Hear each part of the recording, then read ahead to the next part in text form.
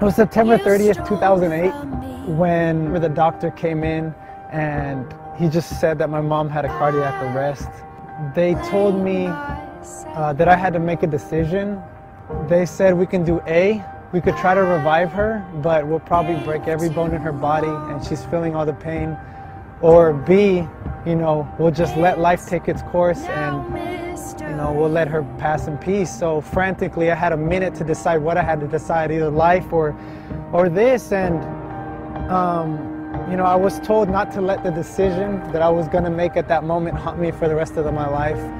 So I made the decision to let her go. I remember I just laid at her side and I was just weeping like crazy. I told her everything I was grateful for. I told her, thank you so much for how you raised me. And the sad thing about it is that was the only time I did it. I never did it before. I never told my mom how much I loved her. I never told